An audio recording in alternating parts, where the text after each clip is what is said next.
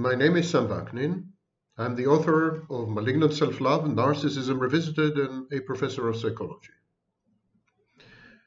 There has been some interest in my philosophical system of life, which I call Nothingness, the Antidote to Narcissism.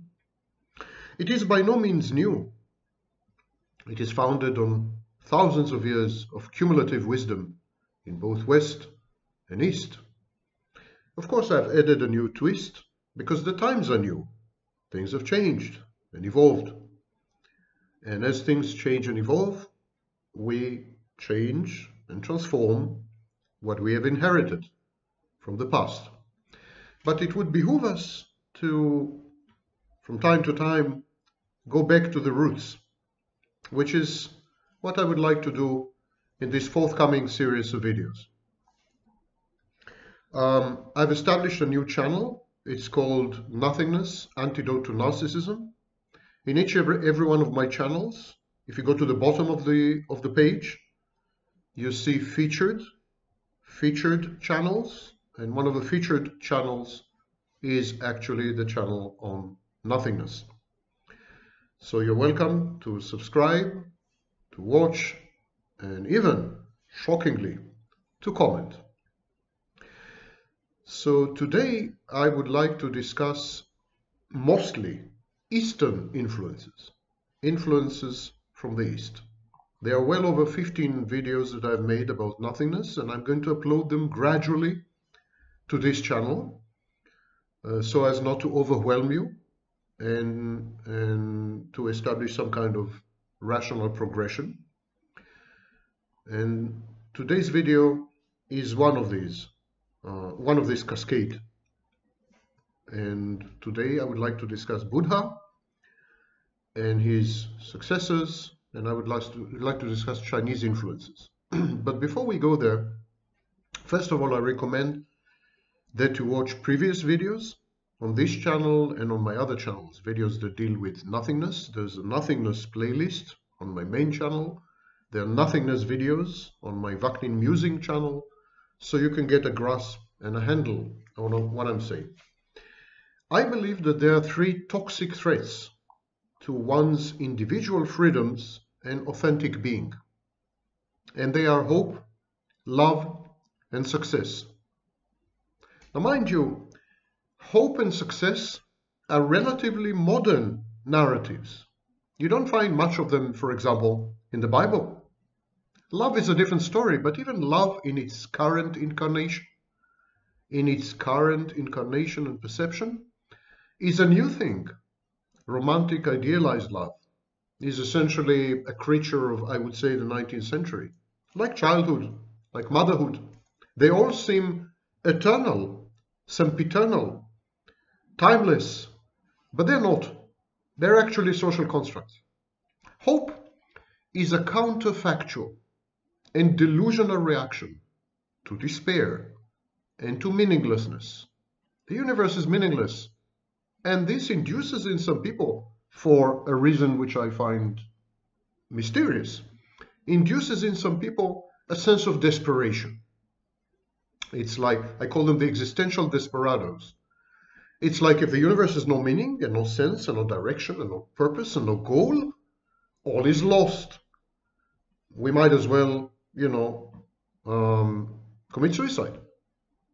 I'm not quite sure why meaning has such a force.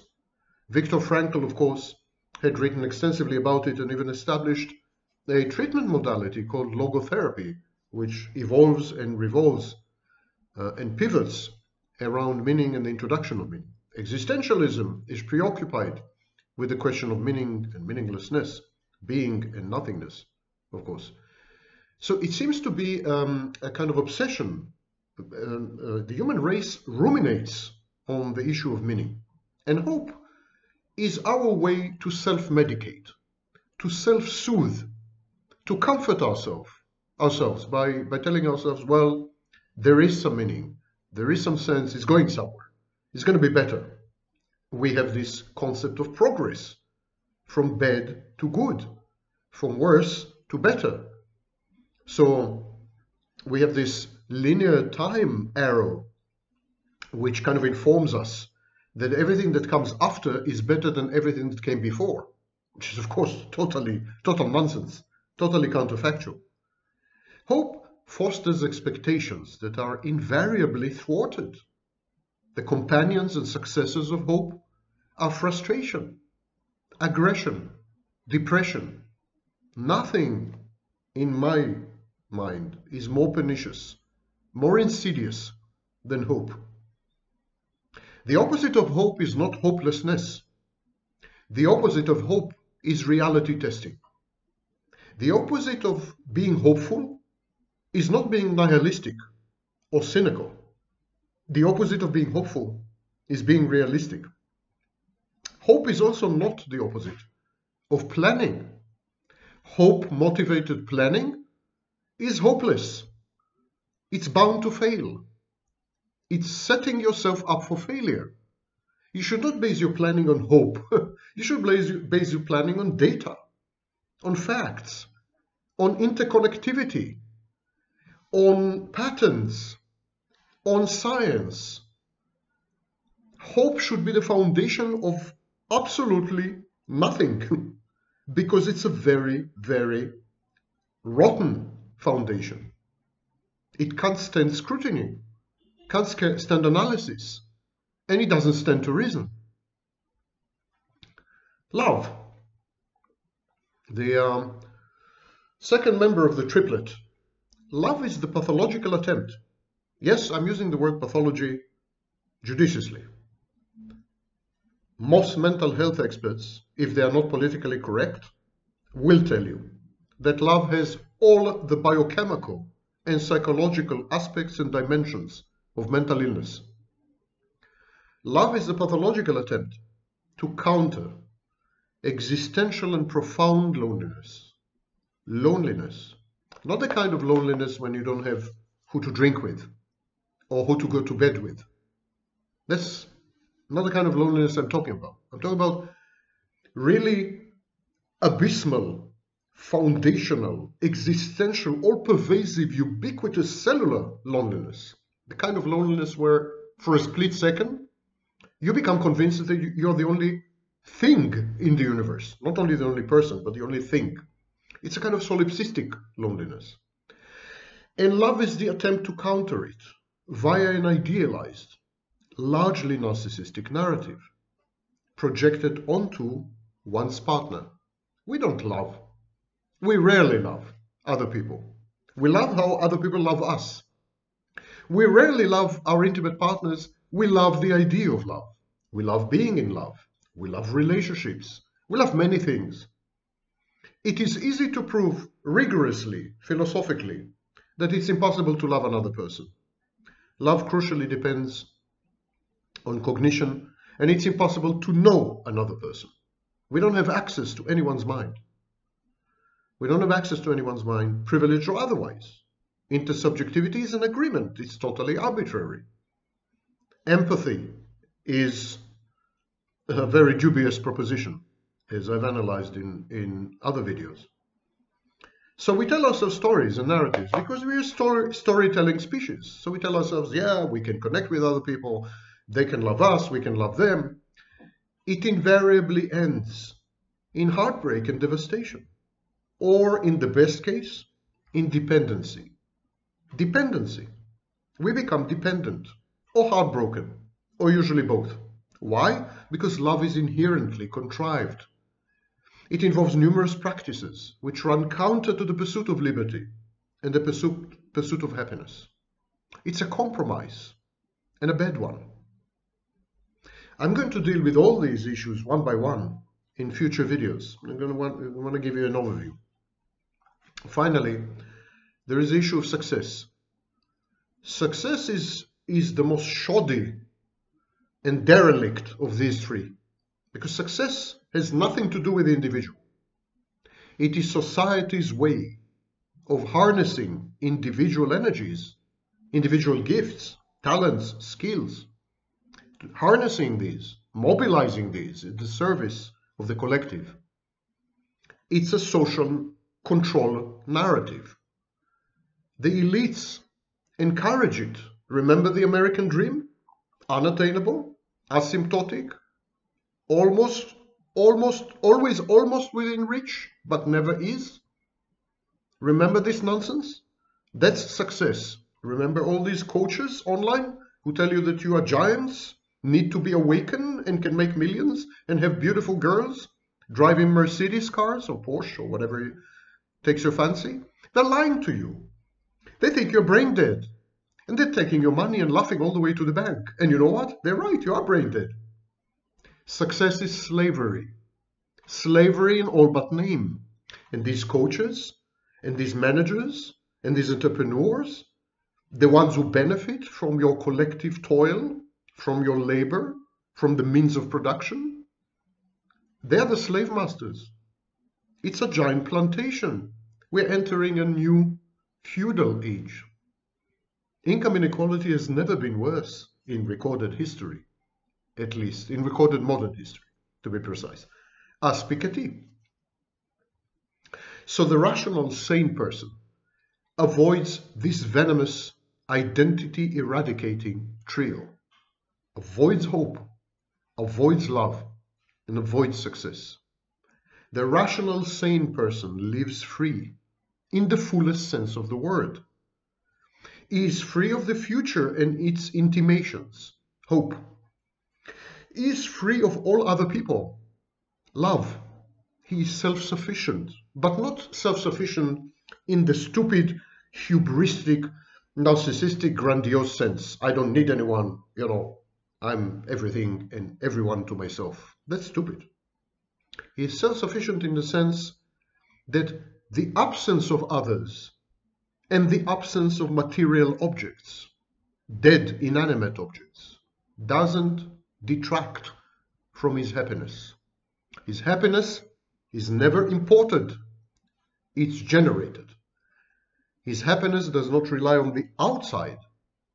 It is an internal process, self-perpetuating internal process. So he is free of all others. He's capable of attaching to others, bonding with others, collaborating with others, even colluding with others. But he is free to do so.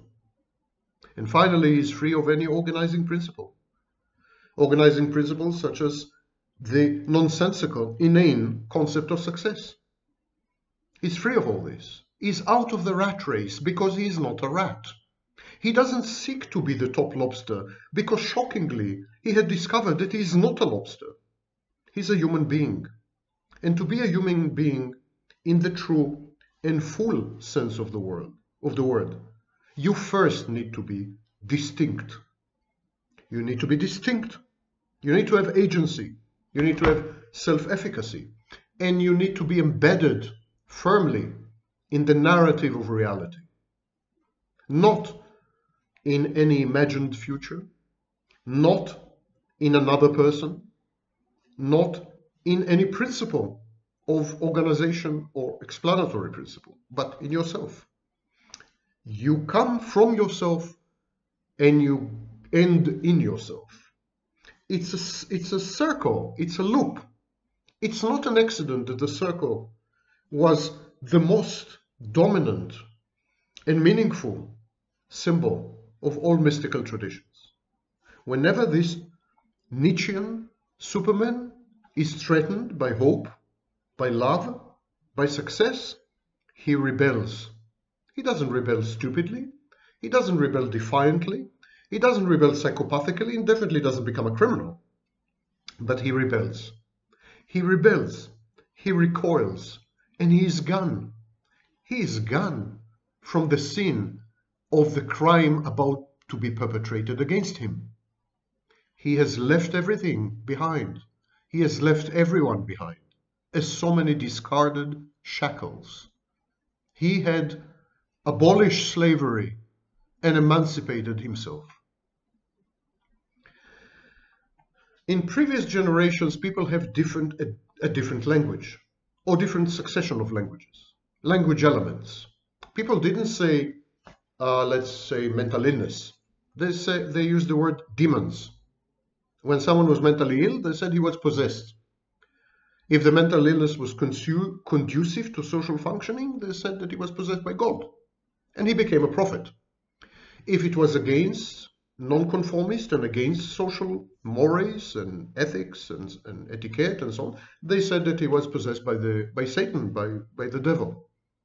Possession was a language element, and today we use the word mentally ill to describe the very same set of phenomena.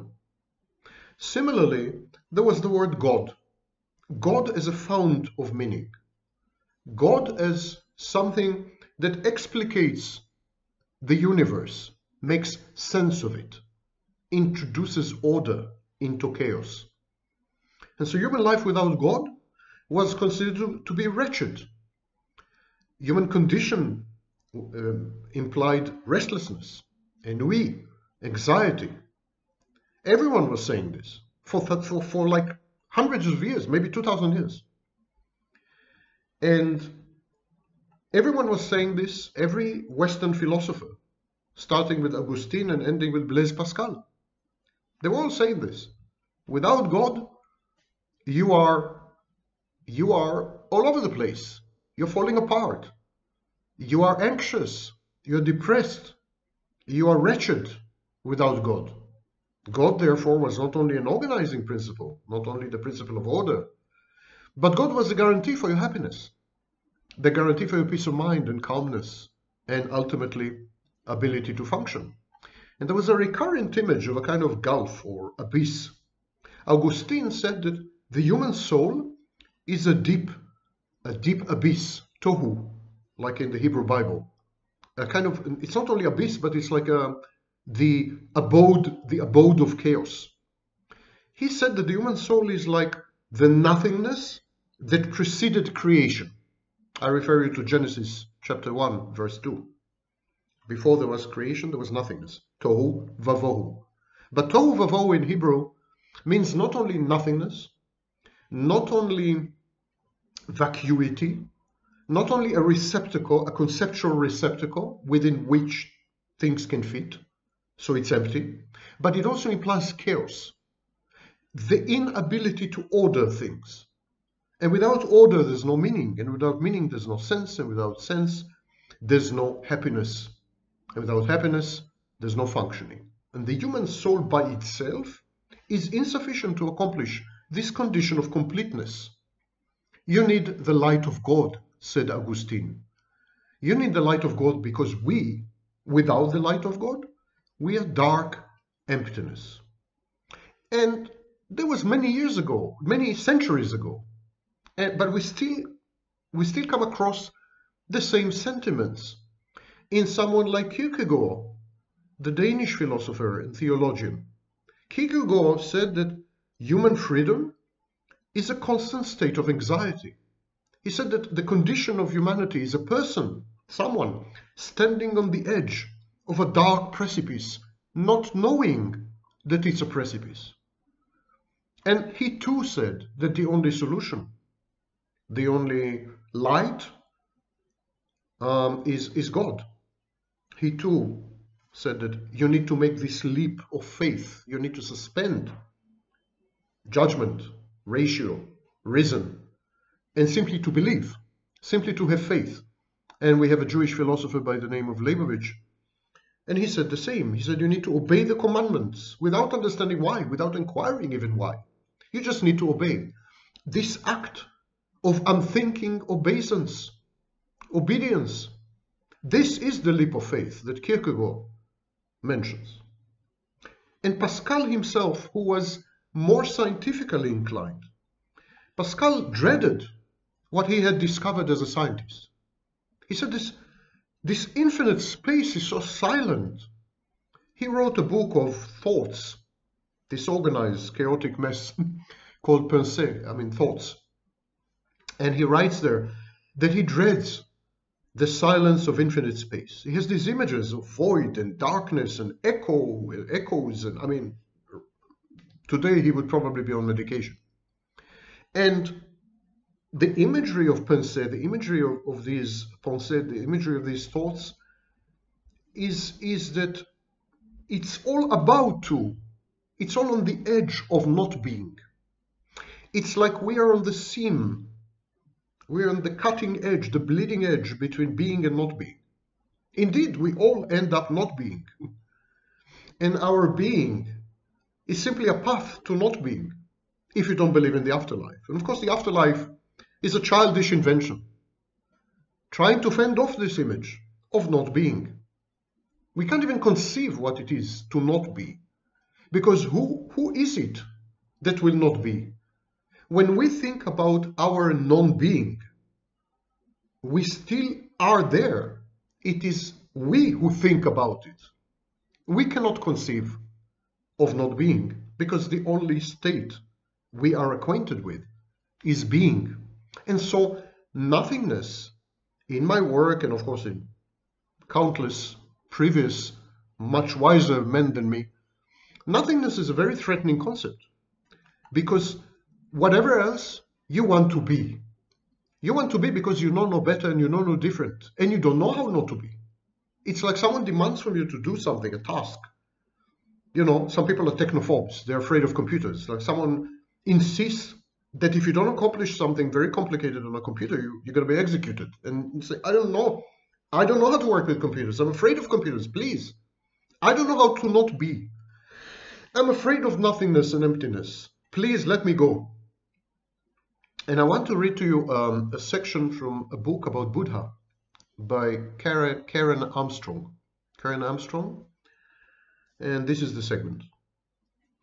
Gautama Buddha, also known as Siddhartha Gautama, was an ascetic who lived in India sometimes between the 6th and 4th centuries before Christ, and on whose teachings Buddhism was founded. At the point when Buddha was sick and dying and about to attain the final nirvana, nibbana, or nirvana after death, called parinibbana. When he was in this state, he struggled to describe this death. He too was at a loss how to explain to people what it means to not be. And emptiness and nothingness and not being are crucial elements of Eastern philosophies, Chinese, Japanese, Indian, in the East, in Asia especially. But also I would say in Judaism, some strands of Judaism, mystical Judaism, and so on. Not being was pretty crucial, and in some schools, the foundation of being.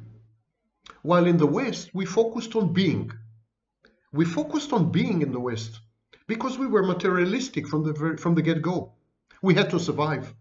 The West was a very hostile environment. Europe in the 10th century was one of the most hostile environments in the world, if not the most hostile.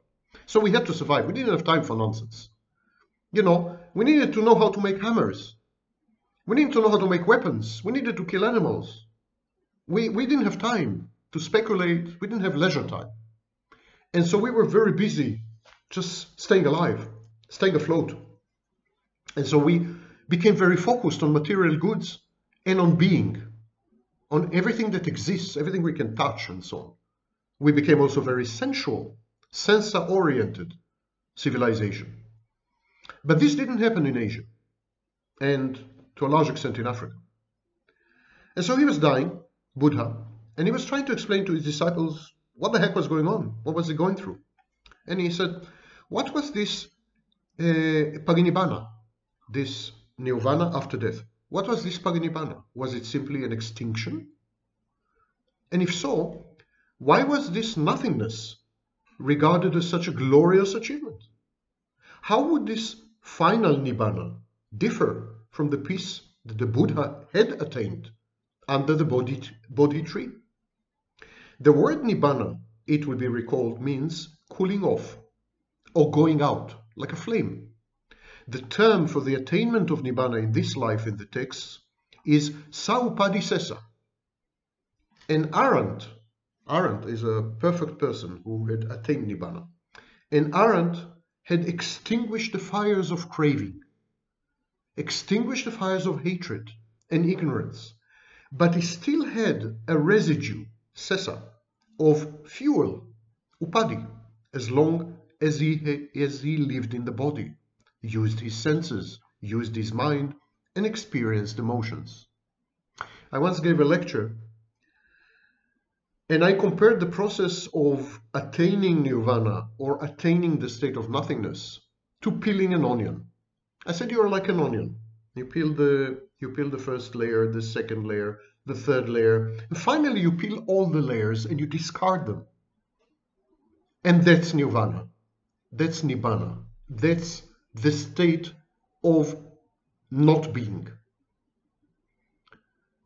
And then I said, but the smell of the onion always remains. Even after you had discarded the onion, the smell remains. So this is the saupadhisesa, the smell of the onion. Even when you had attained nibbana, you're still using your mind. You're still using your body. You have senses. You still experience emotions which you cannot control. This is the smell of the onion. There was a potential for further conflagration. The fire could be rekindled suddenly. The fire that you had worked many decades to put out could be suddenly rekindled out of your control. But when the same person, the Arant, died, this Khanda could never be ignited again. This fire, embers of fire, could never be ignited again. They could not feed the flame of a new existence. The Arant was therefore free from samsara, from rebirth, from reincarnation, and could be absorbed wholly into the peace of and immunity of Nibbana. This is the difference. Death puts a stop to the fire. Period. Final. No appeal, no rekindling, no reemergence. So the book continues. But what did it mean? What does it mean? We have seen that the Buddha always refused to define Nibbana because we have no terms that are adequate for this experience that transcends the reach of the senses and the mind. Like those monotheists who prefer to speak of God in negative terms, Buddha sometimes preferred to explain what Nibbana was not. It was, he told his disciples, a state where there is neither earth nor water, nor light nor air, neither infinity nor space. It is not infinity of reason, but nor is it an absolute void. It is neither this world nor another world. It is both sun and moon. In other words, he mapped all the territory of what it is not, what Nibbana is not, this state of nothingness. And very little was left. Indeed, that was the aim, to exclude everything. You could say that nothingness, my principle, is a state of exclusion. But we'll come to it in some other video. The book continues. That did not mean that it was really nothing. We have seen that it became a Buddhist heresy to claim that an Arahant ceased to exist in Nibbana. But it was an existence beyond the self, and blissful because there was no selfishness. Those of us who are unenlightened and whose horizons are still constricted by egotism cannot imagine this state. But those who had achieved the death of the ego knew that selflessness was not a void. When the Buddha tried to give his disciples a hint of what this peaceful Eden in the heart of the psyche was like, he mixed negative and positive terms. Nibbana was, he said, the extinction of greed, hatred, and delusion. It was the third noble truth. It was taintless, unweakening, undisintegrating, inviolable, non-distress, non-affliction, and unhostility. All these epithets emphasize that Nibbana cancelled out everything that we find intolerable in life. It was not a state of annihilation. Not annihilation. It was deathless. But there were positive things that could be said of Nibbana too. It was the truth, the subtle, the other shore, the everlasting, peace, the superior goal, safety, purity, freedom, independence, the island, the shelter, the harbor, the refuge, the beyond. It was the supreme good of humans and gods alike, an incomprehensible peace, and an utterly self-refuge. Many of these images are reminiscent of words that monotheists have used to describe God. I recommend the book Karen Armstrong, Penguin Books. It was published in 2001, and it's simply titled Buddha. My principle of nothingness is not ego death. It's not selflessness. In this sense, I differ radically from the likes of Tolle, Eckhart Tolle, and, of course, the Buddha himself. So, my principle of nothingness is not a Buddhist principle. It's not one of the big four truths. It's not the third truth. And it's not Nibbana. I'm describing to you, I'm introducing you to these concepts in Buddhism and in a minute in Taoism because they are precursors. They preceded my concept. And of course, as we continue, we'll discuss existentialism and many other schools of thought that also incorporated emptiness, nothingness. There is a god-awful confusion between ego death and selflessness, ego death, selflessness, nothingness, emptiness, extinction, death, huge confusion. And I will try to make sense of it. But for me to make sense of it, to help you to make sense of it, I first need to introduce you to all these sages who long preceded me and long exceeded me, of course, in their wisdom. Nagarjuna is often referred to as the second Buddha, especially in Tibetan and East Asian Mahayana traditions of Buddhism. Mahayana means great vehicle, great juggernaut. It's a school of Buddhism. It's more Tibetan and East Asian. Nagarjuna was very critical, indirectly, very critical of Buddha himself. He criticized Brahminical and Buddhist substantialist philosophy. Not so much the epistemology and so on, but he mostly criticized the substantialist philosophy. He did have criticism of the theory of knowledge, but he was very focused on the practice, and so he was a pretty pragmatic, feet on the ground chap. And maybe because of that, because he dragged everyone down from the Bodhi tree, he dragged everyone down from Nibbana and everything, brought them back to earth and said, okay, guys, where's my rice bowl? It's been fun discussing nothingness, but I'm hungry. So maybe because of that, he became a very critical figure, and that's why he's called the second Buddha. He questioned, I think he would today have been called a skeptic. He questioned. He said that we too easily default to assumptions. For example, he said, how do we know that there are substances and that if they are, that they're stable, that it's the same substance? I mean, we see it on Wednesday and then on Thursday. How do we know it's the same substance? Where do we derive the stability of the substance? From? Causation. Is it one directional and linear, or is it more complex? Individuality of people, he said. What is an individual? Individual. Individed. Undivided. I mean, what is it, an atom? Like an atom? Does it have elementary particles? Like constructs or introjects? He was, in many respects, the forefather of modern personality psychology. And he challenged the idea that there is a fixed identity or fixed selfhood.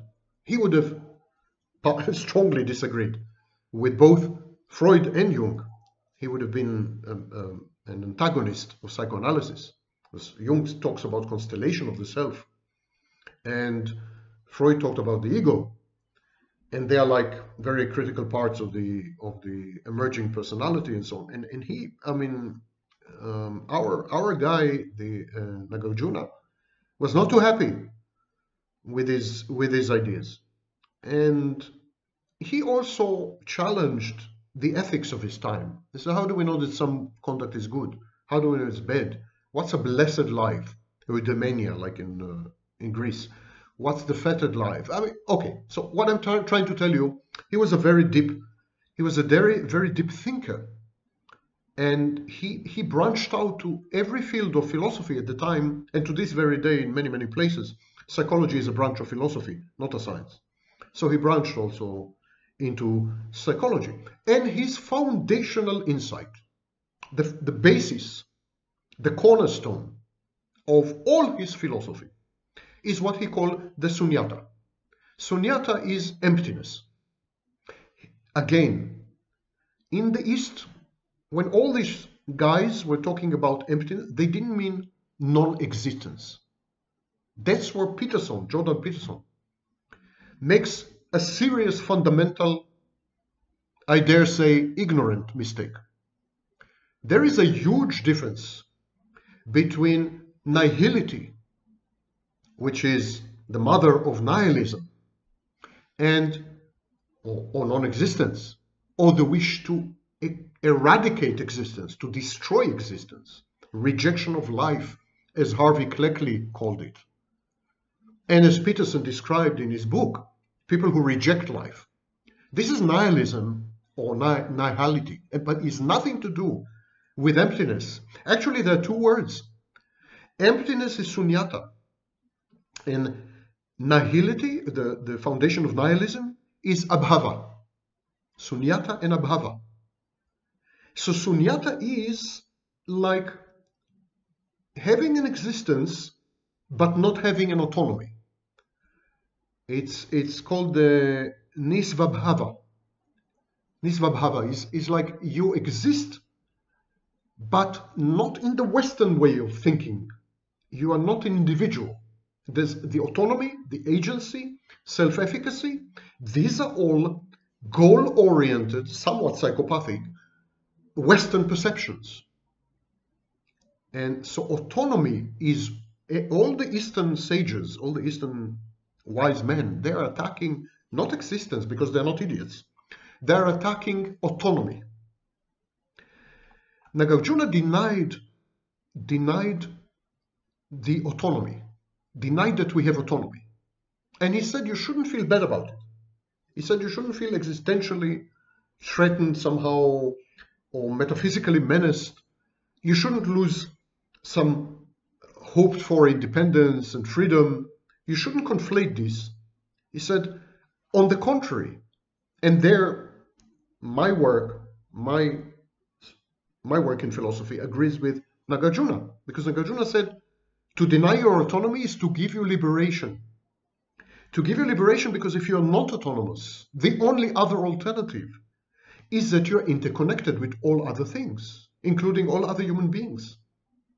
Human life unfolds in the natural and social worlds via networks, not via atoms, not via events. And this is, of course, the crucial difference in insight between classical physics and quantum mechanics or quantum physics. So Nagarjuna preceded physics, modern quantum physics at least, by 1,000 years, 2,000. The central concept of Nagarjuna, the sunyata, is emptiness, but not emptiness divorced from things, from entities. It is the emptiness of entities, dharma. The dharma has sunyata. The dharmas have sunyata. It's so all phenomena, because things move, change, grow, die, are born, because there's dynamics. If there are things, there's dynamics, there's motion, there's evolution, not necessarily progress. Progress is a value judgment, from worse to better. That's a Western imposition. Not progress. Evolution, change. Evolution is also a bad word, change. Because there's change, there's motion. So the phenomena are incessantly change. They're never fixed. There's not something like fixed nature. It's there is a contrast here between Buddhist and Vedic systems. The Vedic systems had crux. The Vedic systems had like a pillar that was immutable, unchangeable. And around this pillar there was the storm. It's like the eye of the hurricane. You know, it was, so the Vedic system of thought had something fixed, and the changes were Maya, they were illusory, because it is the fixed thing that was real. And in this sense, the Vedic systems are very Platonic. It's like the Platonic ideals. Yes? The Buddhist philosophical thinking is much closer to reality, actually. It says everything changes. Everything is in flux. It's like Heraclitus. The river is flowing. Pantarei, everything is flowing. Everything is changing. There's no fixed nature. There's only phenomena, and phenomena are kaleidoscopic. They're ephemeral. And so all the perception of causation, substance, ontology, epistemology, language, ethics, salvation, everything changed dramatically once this had been adopted. When this divorce from the Vedic tradition had been adopted, when we gave up on Archimedes, the Archimedean fixed point from which we can leverage the world. When we accepted that it's all interchangeable, interconnected, Indra's net. You pick up one bead, all the beads come up. All of them change position and character and interrelatedness. So Nagarjuna's concept of emptiness is, I think, had become, that's why he's called the second Buddha, had become the real Buddhism. The Buddhism of today is not the primitive version that the Buddha has preferred. It is Nagarjuna's work. And so they deserve to be considered as co-founders of the tradition. Move a little to the right. And we're in China. Chung Hui. Chung Hui lived in the 3rd century after Christ. And he was a major philosophical figure during the early medieval period of China. He dedicated his life to interpreting the Lao Tzu and the I Ching, which are the foundational texts of what is known today as Taoism.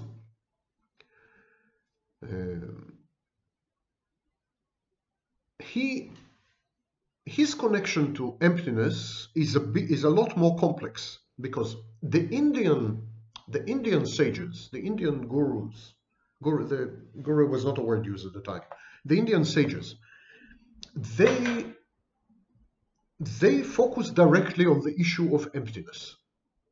They studied emptiness the way we study, I don't know, atoms. In other words, in some counterintuitive way, they considered emptiness to be the basic entity, the building block of existence. All of emptiness was founded on existence. Now, all of existence, was founded on emptiness. Now, Chung Hui came to the very same conclusion. He is the father of what is known as the cosmic Tao. In a minute, we'll talk about it. And he came to the same conclusion, essentially.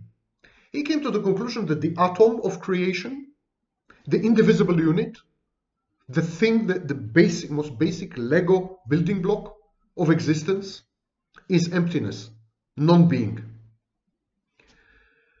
Now, that sounds, to Western ears, that sounds like so much philosophizing and scholastic nonsense. And you know me, I'm the first one who quotes everyone on nonsense. But it's not nonsense. Especially anyone who is trained in modern physics, which I am, knows how prescient, how far in advance these people were, these sages of 2,000 years ago, because this is exactly the conclusion that modern physics had reached, that the foundational order, the fabric of the universe is emptiness, vacuum. And these people knew it 2,000 years ago. So when he interpreted the Lao Tzu and the I Ching, Chung Hui developed something called, contributed massively, something called the Chuan Chui.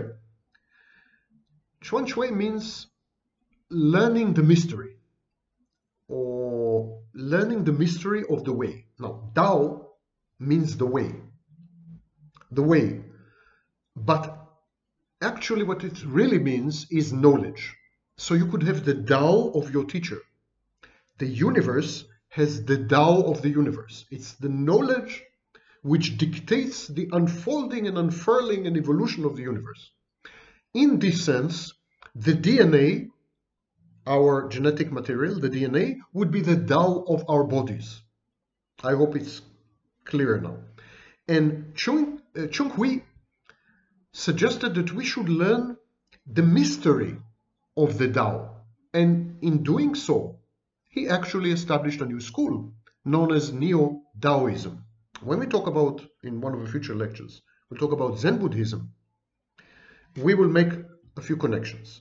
But before we get there, we need to be introduced to a concept called Wu. Wu is the mystery of the cosmic Tao. Wu is the mystery of the way of the universe. It's at the base, it's the word that unlocks the learning, the dark learning of the mystery of the knowledge that dictates the way of the universe. Wu is nameless, it's formless, it's beyond language, beyond sensory perception. So it defies communication. Chung Hui said that the Tao is shadowy, I'm quoting, by the way, shadowy, dark, dim, and obscure. It is therefore described as Chuan. That is his commentary to the Lao Tzu. The Tao, he said, is silent and void. Actually, that's in the Lao Tzu itself.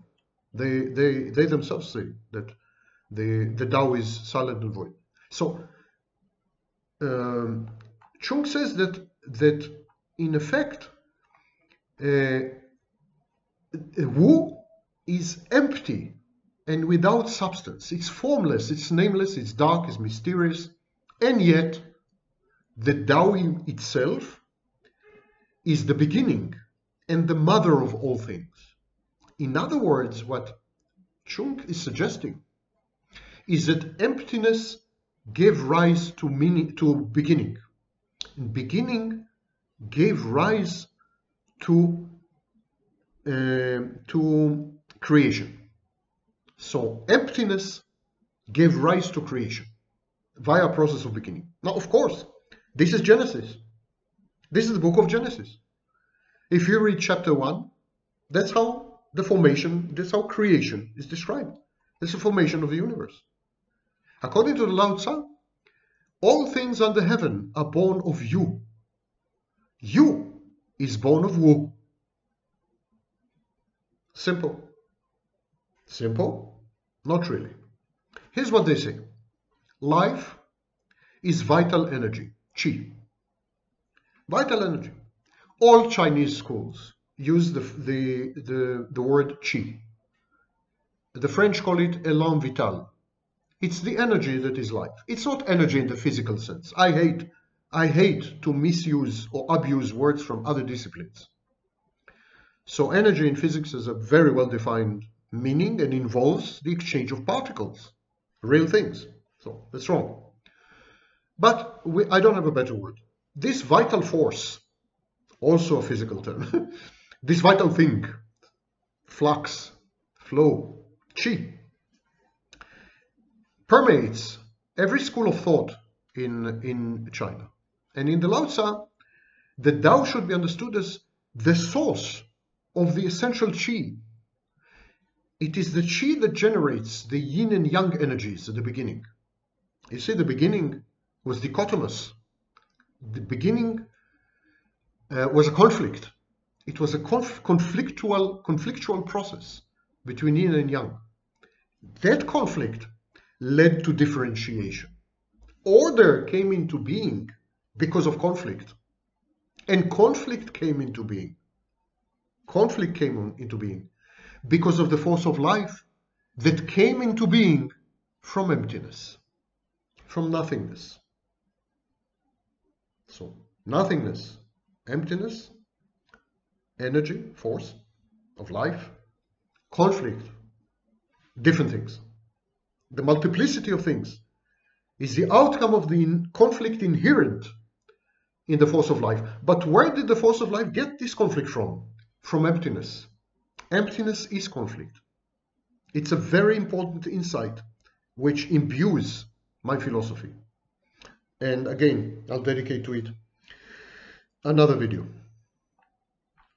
As the origin of this vital energy, this what the Greeks called pneuma, P-N-E-U-M-A, the cosmic pneuma. It's the origin of this energy, and this energy is what makes life possible. So the Tao is formless, and it's nameless, and it's nothing. Whoa. It doesn't have characteristics. It doesn't have things. And so how does it give rise to anything whatsoever, let alone something as complex as life? First of all, it's important to understand that the Wu is not a metaphysical non-being. It's not extinction. It's not negativity. It's not absence. Chung Hui makes it very clear.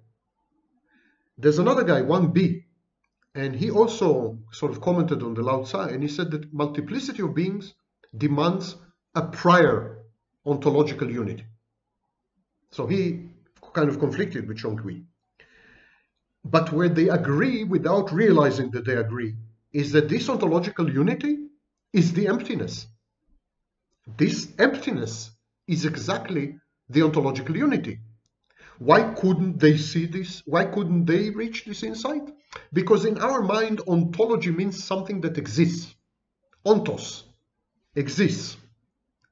And so how can emptiness exist? How can nothingness exist? This is the big glitch. This is the bug in Western philosophy. The inability to treat nothingness and emptiness as something. The inability to treat lack of as something. We are very good at dealing with infinity, but zero, even the number, the figure zero, was introduced to Western mathematics only recently as an Arab-Indian figure. So we didn't have even a mathematical representation of zero. And to this very day, the concept of zero is mind-boggling. And if you have a zero in computing, the computers break down. You have the black screen or the blue screen of death because you divided by zero or something. We in the West, we don't know how to deal with zero, with not being. And so this ontological unity is emptiness and nothingness. In my philosophy, the greatest entity, the entity which has maximum ontos, maximum being, is nothingness. We'll come to it in one of the future videos. Tao does not refer to a primordial undifferentiated substance, formless, and of which nothing can be said. It simply signifies the necessary ground of being. Grund in German, the ground of being. According to Lao Tzu, heaven models after the Tao. The universe follows the Tao. The Tao models after what is naturally so Zuran. So the Tao is described as Zuran. Zuran means something that you don't know where it came from. The Lao Tzu observes the great image does not have any form. The context of this sentence is that the great image is a metaphor for the Tao. And Chung Hui understood it also the same way. He writes, there is no image that does not respond to it. This is what is called the great image. Since it does not have any bodily shape, how can it have any form or any appearance? In other words, this kind of image is like an idea. Imagine we could have an idea without a brain. It's an idea without a brain. Let me ask you a question. If you ever come across an idea without a brain, would you deny the existence of this idea? Of course not. The presence of the hardware is not a precondition, definitely not an ontological precondition, for anything epistemological and for non-entities in the ontological sense. You could have an idea without a brain, which is essentially this. That's the Wu. That's the Wu that gives rise to the Tao, that gives rise to conflict and differentiation of the multiplicity of things we see.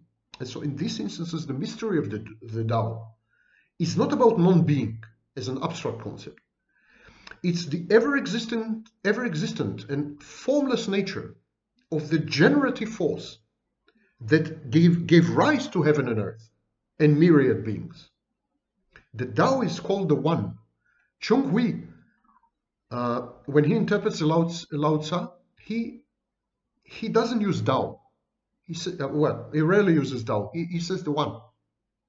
He says it is ceaseless indeed, yet it does not have any ties. Overflowing, yet it does not become diminished. Subtle and wondrous, it is difficult to name it. In the end, it returns to a state of not being anything with discernible characteristics. So it's limitless, unfathomable.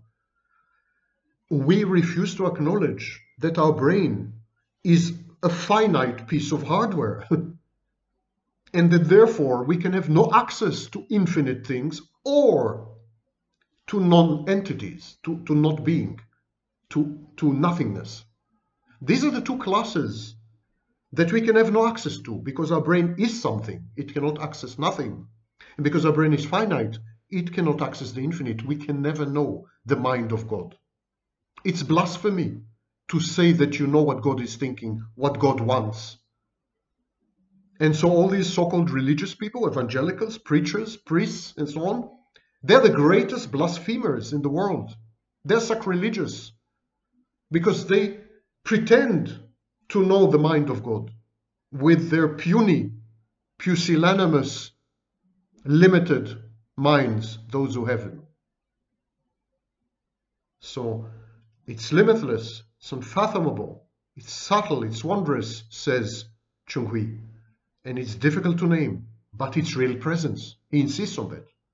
The Lao Tzu states that Tao stands on its own and does not change. Chung Hui says it's solitary, without a mate. It is therefore said to be standing on its own. And this thing of standing on its own, not connected to anything. Even the definition of nothingness does not depend on anything. Does not depend on anything. It's totally self-contained, self-sufficient. It's its own organizing and hermeneutic system. From antiquity to the present, it never changed. So there's no change there, but it induces and produces change in others. In some indirect way, this variant of Buddhism, this variant of Lao Tzu, and this variant of Taoism, actually, Neo-Daoism, is closer to Vedic traditions than to Buddhism. The Lao Tzu says that the Tao operates everywhere and is free from danger. Chung Hui says there is no place that the Tao is not present. It is thus described as operating everywhere. Where it is present, it penetrates everything.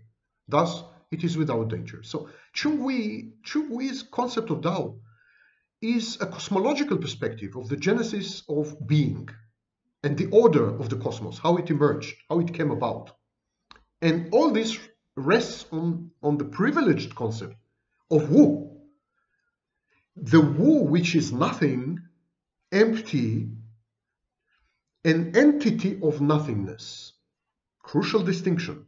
An entity of nothingness. The existence of nothingness. Because it's contradictory existence of nothingness, it could bring about conflict. And conflict brought about differentiation. And differentiation brought about myriad and multiplicity of forms and beings. The conflict is inherent in the language that we are using to try to describe nothingness. The nothingness, Wu, brings about the indefinable fullness of the Tao. There's you and there's the Tao. And so over the concept of you, the Wu subsumes everything in the world of things. But the two You can't, I mean, there's Wu and there's you. You are the principle of existence. You are your existence, your being. Existentialists, we'll discuss them separately in another video. Your being. And Wu is nothingness. But you're both entities. And it is your collaboration that brings about the world. You don't collaborate directly because the Wu, nothingness, does not collaborate with anything, does not interact with anything, and definitely does not depend on anything. But the Wu manifests, expresses itself through you. You serve as a filter. You serve as an interface. You serve as a user interface, so to speak. And so it is through you that the Tao unfolds in its beauty and fullness and becomes the world of things. It's an open question, why does the Tao need to become a world of things? And some scholars, some thinkers say that the whole universe was created for us. That's the anthropic principle. And of course, religion, that God created the universe for us. So the Tao has to become a multiplicity of things for us. The Wu, nothingness, emptiness, manifests through us, and provokes the Tao that then creates a universe which is habitable, a universe that fits us and where we can exist. And Lao Tzu announces that 30 spokes join into a hub, in a wheel. But the use and function of the wheel and the carriage or the cart is not so much dependent on the solid spokes as on the empty space within the hub. It's not the spokes, or not only the spokes, that are critical, it's the space between the spokes in the wheel and the place of the wheel in the wagon or the cart or the coach. And so clay can be shaped and treated to make vessels and doors, to make vessels. But what is the vessel?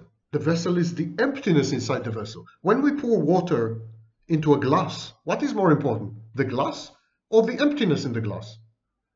The shape of the glass defines the emptiness, but it is the emptiness that is functional.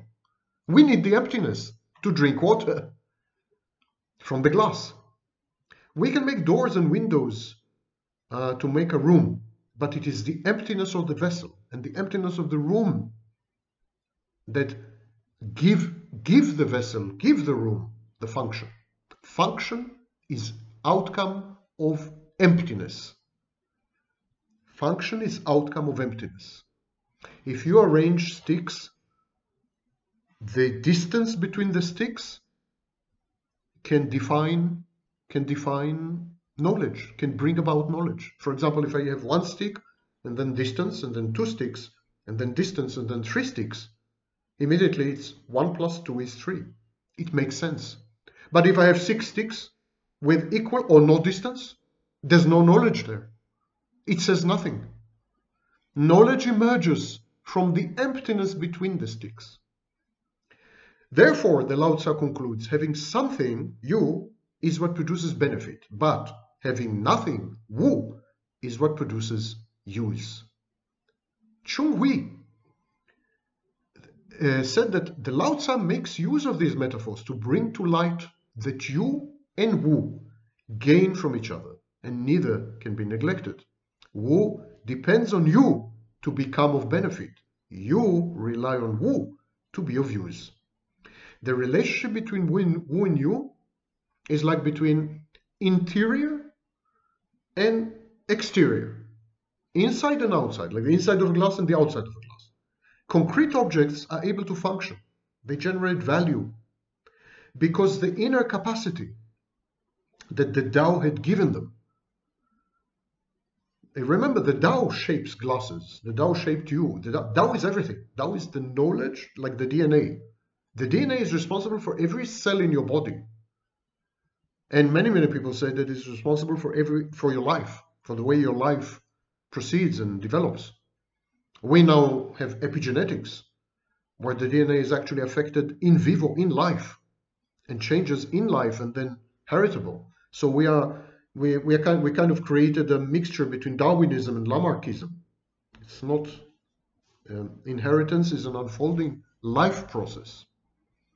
So the DNA, Tao is like DNA, and the Tao is in everything, in every object, but the Tao is the battle, the conflict between external and internal. It's the internal that matters. And what is internal in a glass? The emptiness. What's internal in a room? The space. What's the internal in a mathematical equation? The distance between the elements, between one stick, two sticks, three sticks. 1 plus 2 equals 3. Concrete objects are able to function, they generate value because of the inner capacity, because of their Tao. This is their Tao. This is their energy, the absence, not the absence, the emptiness, the nothingness. The interdependence of Wu and You, it's a law in the Tao-centered universe, and it has important ethical and other implications. It is not a part of my philosophy. As in my philosophy, the Wu, if you wish, nothingness, is you. There's no nothingness and you. I eliminate these distinctions.